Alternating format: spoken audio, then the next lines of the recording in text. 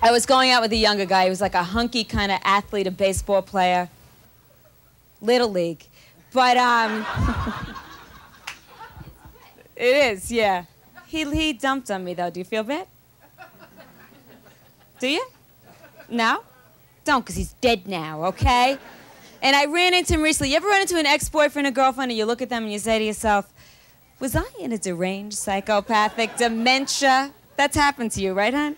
You had that laugh of recognition. Was I in a complete psychotic state when I was having sex with this man every night, twice on Fridays? I don't know. Or then you have that scary moment of mortification where you look at him and you think to yourself, ach, I talked baby talk to this man. It's so scary. But what's your name?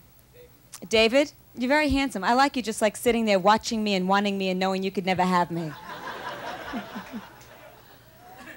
This guy, the younger guy, was an Italian guy from the Bronx. And what used to turn me on about him, David, was the way he talked, which was like an animal, basically. Like he would call me up, he'd say, so, I'll be over your house at 3.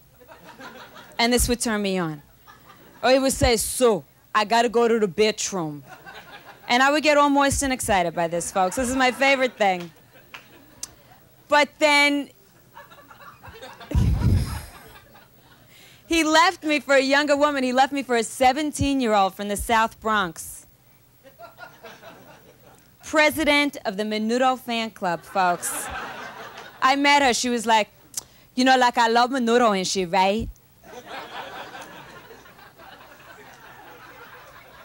Use people, Phil Donahue, right up front. You're probably looking at me, right?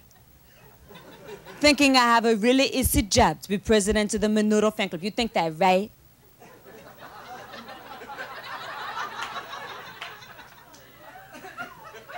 No. It's a really hard job because there's a lot of controversy and shit, okay? Okay, for example, some peoples in the fan club say that Menudo is like really fine and sexy, and some people say, no, that's not true. They say they're more like cute and adorables, all right? All right, let me ask you a question, all right? This lady right here, what's your name? Okay, Eileen, let me ask you. Let's say you had to make a decision. This is just like a hypodermical situation. And you have to decide if Menudo is fine or cute. You would have a really hard time, right? Okay, you see what a controversial issue this is? I'm telling you. Oh, guys, you're so nice. That's who he left me for. Do you feel bad? No, you don't care. You know what? I don't care, because the only thing I remember about the entire relationship for the whole time I was with him was every night in bed doing this. What are you doing? That's all I remember.